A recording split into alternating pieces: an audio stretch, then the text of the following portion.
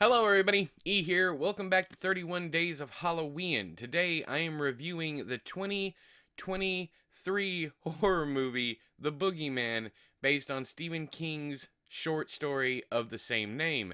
This one stars Sophie Thatcher, David Dasmalchian, I'm sorry if I got that wrong, Vivian Lyra, Chris Messina, Madison Hugh, and Marin Ireland. Anyways, I don't know why I had so many problems with those names. Anyways, let's jump right into the review. Okay, so The Boogeyman 2023. I did not reread the short story uh, before I watched the movie, and I really wish I would have because I do not remember much about the story, which is kind of funny because I don't remember a whole hell of a lot about this movie, and I literally just watched it last night.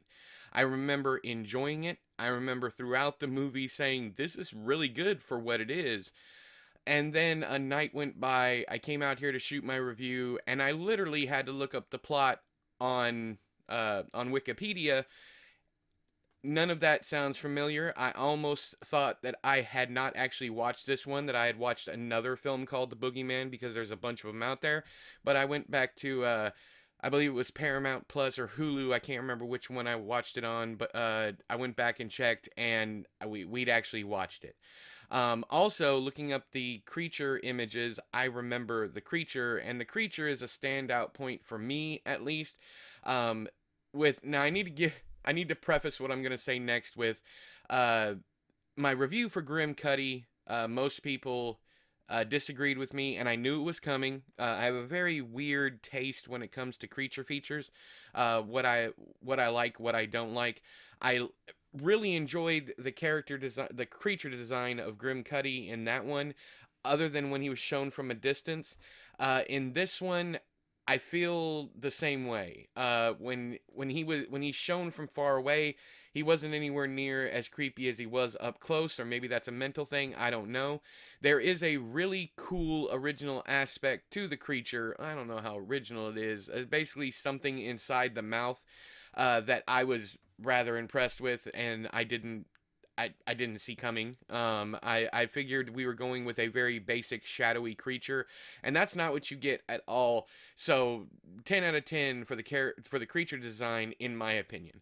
As far as the characters, I don't remember anybody except for the guy who plays Lester Billings, and the only reason I remember that name is because I looked up the actor who played him, and it felt forced.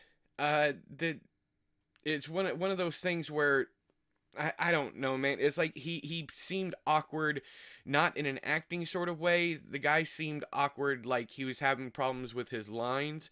I don't know. So the two things that I remember is the creature and Lester Billings. As far as the story, I don't have any idea how well it adapts the short story. The Boogeyman has never been a favorite of mine. I've read it like 2 or 3 times, but I couldn't tell you off the top of my head if this is an accurate representation of that story. I don't believe it is, because the story is rather short from what I do remember, and this is a hour-and-a-half movie.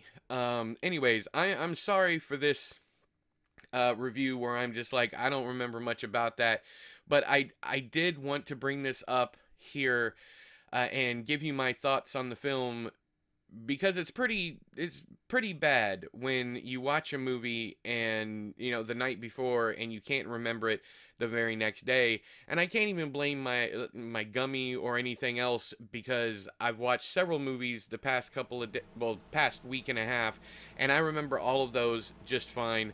But with this one, I'm trying my best. Now what might have happened is I might have been picking on the movie while I was watching it and not paying attention. But also I've been reading reviews from people, and a lot of people agree that this movie isn't memorable. It's not going to stick with you.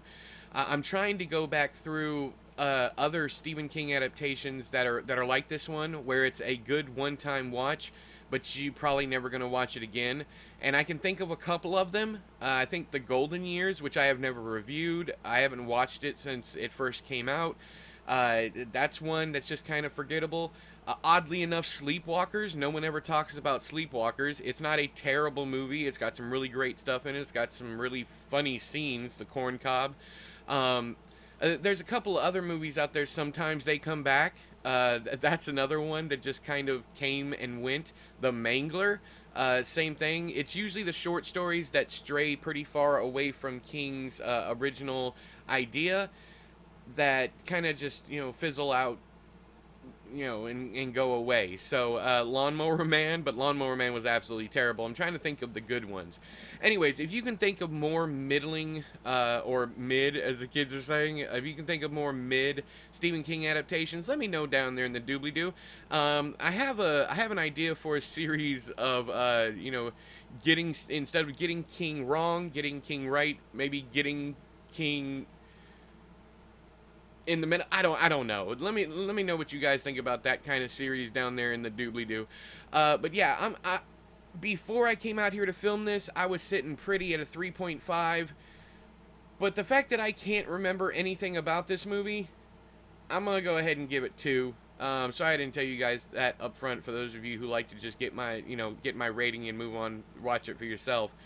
I am really disappointed because this is Rob Savage, the same guy that did Host, I believe, the same director, and this one, while it was shot beautifully, it looked really good. I remember saying that while I was watching it. It didn't hit anywhere near as hard as Host, so I'm hoping this is probably not a sophomore effort. I think he's done other things in between, but let's hope this is just a one-off and his other films are more memorable from here on out. But anyways, have you seen The Boogeyman? Let me know what you thought about it down there in the doobly-doo. But until next time, I have been E, you have been you. This has been another episode of 31 Days of Halloween. I'll talk to you guys later. Bye-bye!